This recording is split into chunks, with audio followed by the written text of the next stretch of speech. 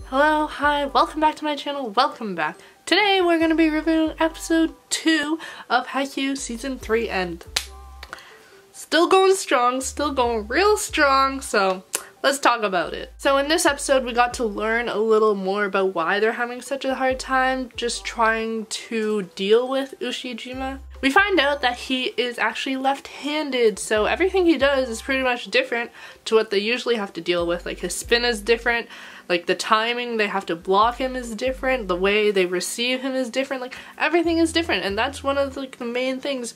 Well, obviously he's just like a huge powerhouse as well, but like that's another thing that's just added on to like the greatness about him, so it's like good luck with that. So we see them kind of have a hard time trying to settle down their nerves, and then Mama Suga, love him so much, is like, guys, calm down, and he has this whole little angry freak out at them, and it was the greatest thing ever. And like the ref kind of glared at him and Suga was like, dang it, he's glaring at me, and you're like, oh Suga, and like totally that helped them get into the mood. They're like, oh no, Suga's angry at us, and then they kind of got back into serious mode.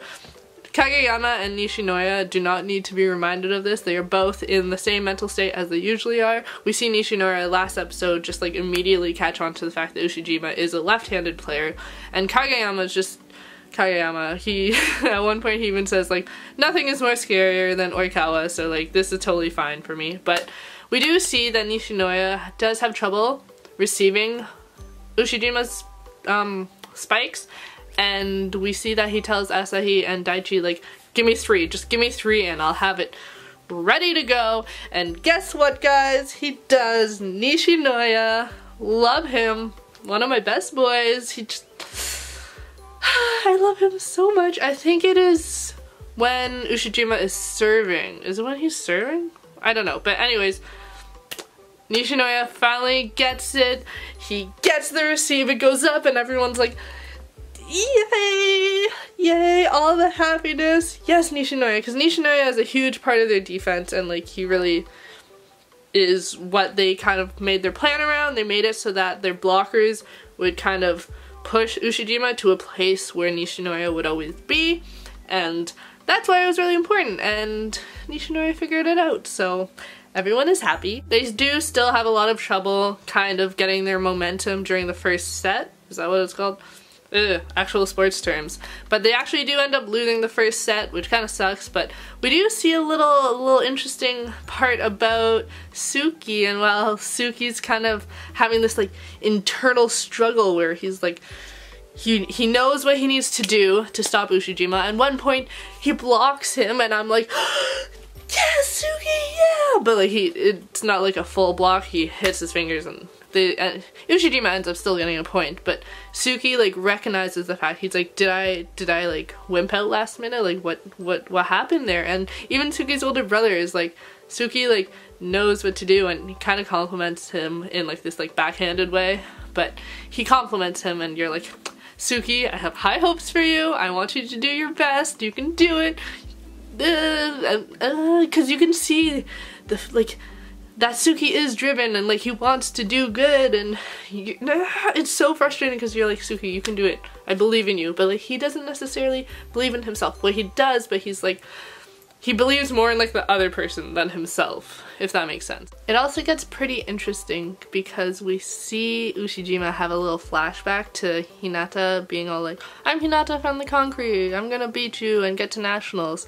And we have this little moment where Ushijima doesn't usually receive, but he actually decides to receive one of Hinata's spikes, and you're like, oh snap, something's going on. And Tendo being Tendo, I love him so much. Is that how you say his name? Tendo? He just kind of is like, Ushijima, like what's up with you and like number 10? Do you guys know each other? And Ushijima kind of explains how they met and stuff, and then Tendo asks like, oh, do you like him or something like that?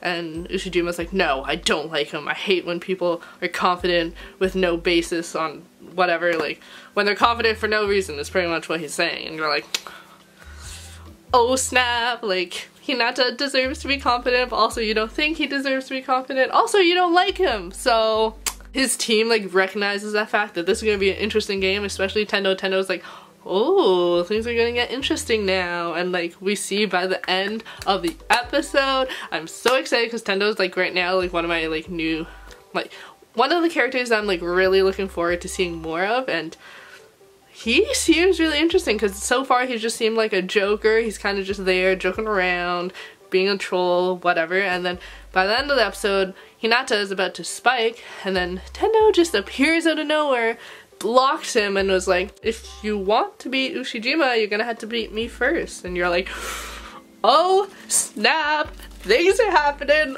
oh yes. So I'm excited to see more of him because this seems like things are gonna get interesting. In this episode, we see a lot more, well, we see like some things of Karasuno, like we see like Nishinoya being awesome, we see Suki kind of working up to being awesome, and we see them kind of do their thing. Attack wise, we don't really see anything super amazing. All we've really seen so far is Ushijima attacking and him doing his thing, and that's how they lost the first set. Ushijima got more, he got 11 points out of the first set, like that's almost half. So we kind of see that he is doing his thing, and Karasuno is, they're working up to it, they're getting there, so I'm excited to see more of Karasuno actually attacking and doing their thing. But this episode was nice because we got to see them kind of figure out the whole left-handed issue. We see Nishinoya obviously figure out the receive for the most part, so we're seeing them build up momentum and seeing them get into what they need to do for this game and into the mindset and into a plan, a strategy to beat Shiro Torizawa. But yeah, another solid episode. I just can't with this show because every week I'm like, I need to watch the next one right away, and then I end up just re-watching the same one like 10 times, and I'm like, this isn't doing it for me. I need to watch the next episode. So that's my only complaint, is that I immediately want to watch the next episode, and that's why I hate watching shows like this week to week. But I also can't not do that because it's just gonna get spoiled for me on Twitter, so I have to watch it week to week, and it kills me because I'm a very impatient person. I have nothing else to say about this episode except that it was awesome and we're building up momentum. We're in the second set out of 5. I don't know how many they need to win. I'm assuming 3. 3 out of the 5. That makes sense. So we'll see what happens. Let's see if Karasuno gets their wind. Let's see if they can do the things. Let's see if they can fight back. And let's see what Tendo has to offer. Let's see what he's gonna do to create a wall for Karasuno to climb over. What? That's pretty much the end of my review. I hope you guys liked it. If you did, make sure to like, comment, and subscribe. Thank you guys so much for watching. I make a bunch of videos a week, and bye! Also, I don't know if you heard about this, but I would just like to say a little rest in peace to Tanaka Kazunari, who is actually the voice actor of Coach Ukai, and he actually recently passed away from a hemorrhage from his brain stem, so I just would like to quickly say rest in peace.